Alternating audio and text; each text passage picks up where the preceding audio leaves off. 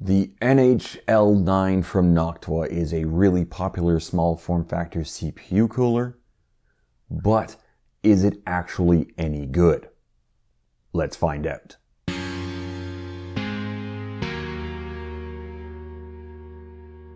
What's up everyone, Eric here and welcome to Hardware for Gamers.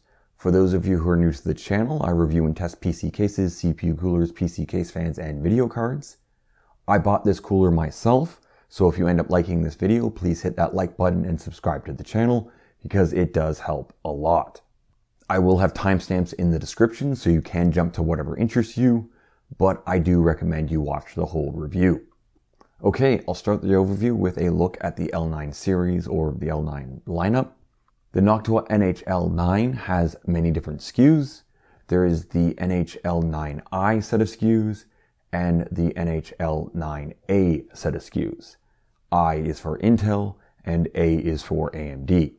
And then depending on what socket you're wanting to use, things break down from there. So there's the LGA 1200 and 1150s or the LGA 1700. That's not an and or between the 1200 and 1700. That's a 1200 or 1700. Then for AMD, it's AM4 or AM5. What I have and have tested is the L9a AM4. Now all of these sell for $45 USD on Amazon.com or $55 USD for the Chroma Max Black versions. Okay, with that done, let's go over what you get in the box. There is the heatsink and fan, of course, the mounting hardware for AM4, what they call a low noise adapter, a small tube of thermal compound, and screws for an optional 25mm fan that is sold separately. Okay, taking a closer look at the heatsink. The L9 is a low profile cooler with two 6mm heat pipes. Both the heat pipes and base plate are copper, while the fins are aluminum, but the whole cooler has been nickel plated. Now for the fan, the model is an nvme X14 PWM. So this is a slim fan that's only 14mm. It has a max rated RPM of 2500, a minimum rated RPM of 500. There are 9 blades. The bearing type is Noctua's SS02 bearing, so that's the self-stabilizing oil pressure bearing, and it has a 4-pin PWM fan connector. The dimensions of the L9a with the fan attached is 114mm high by 92mm wide by 37mm deep. So based off these dimensions, I'm pretty confident in saying there will be no RAM clearance issues. For socket compatibility, as I went over before, this will depend on which version you bought. This version, the L9a AM4, is compatible with only AM4 out of the box. You can now get the AMD AM5 mounting kit. That makes the L9i and the L9a compatible with AM5. Okay, moving on to how to install the CPU cooler. I will be installing the L9a, of course, onto an AM4 motherboard. I'm not sure how different installing the L9i is. So if you have either of the Intel models or even the AM5 model, you should definitely check out Noctua's installation manuals rather than just following what I have blindly, because I really don't know. Now, as always, before you start, you should have a flat, clean, and sturdy surface. You should also have a mat, preferably an anti-static mat, but of course, in a pinch, you can always use the box that your motherboard came in.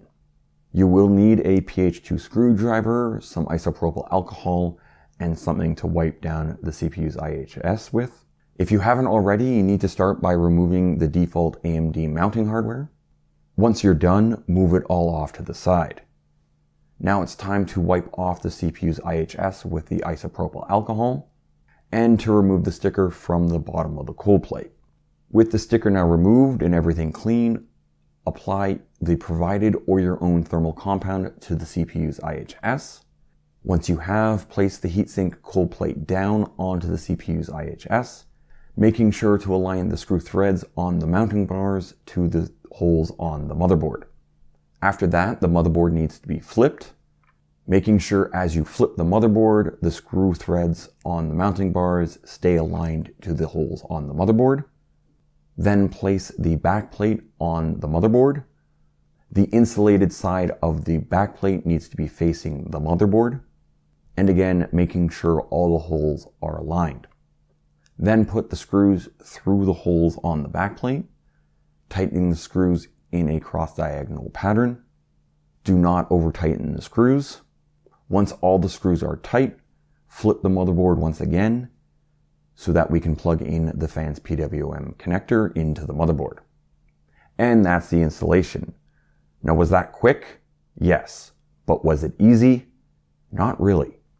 Okay, now that we know how to install the CPU cooler, let's go over the fan's PWM range. So at 100% PWM, the motherboard is showing the RPM at 2700-ish, and that had the dBA at 38.3. When I dropped the PWM down to 0, the fan stopped spinning, so it had an RPM of 0. The fan kicked on at 10% PWM, but the motherboard is still showing the RPM at 0, so I used my tachometer to get the RPM, and the RPM was around 250-ish. And that had the dBA at or below my noise floor of 32. So this fan does have a very good RPM range. And with that all done, on to the temperature testing. Now, if you haven't seen my CPU cooler testing methodology video, I strongly suggest you do. It's where I go over the how and what of my CPU cooler testing. I'll have a card above, and I'll also have it linked down in the description. The L9a in the 35 dBA noise equalized 67 watt test is at the bottom of the chart with an average CPU temperature of 73.7 Celsius. Then at full speed, the L9a had a temperature of 72.1 Celsius, which does have it beating the Wraith Stealth cooler. Now for the 87 watt tests, with the L9a noise equalized to 35 dBA, the average CPU temperature was at 94.7 Celsius.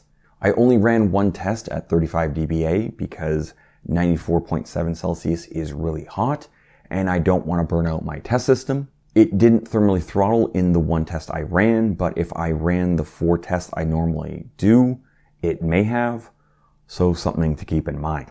Then when I let the fan run at full speed, the average CPU temperature was 91.1 C. So yes, the L9a did lose to the Wraith Spire in the 67 watt tests, but then managed to beat it in the 87 watt tests. So it does seem that the copper slug from the Wraith Spire can pull the heat out of the IHS faster, but then has less overall heat capacity than the L9a. Now, all in all, that's not by much because they did have very similar temperatures in these tests. So what do I think of the Noctua N H L 9a? I think it's definitely overpriced for the thermal performance you get. Now, yes, Noctua does give you a 6-year warranty, and that's kind of what you're paying for. But even so, I can't recommend it because if you can get a Thermalright AXP90 X53 or X47 for $12 to $17 less than this thing,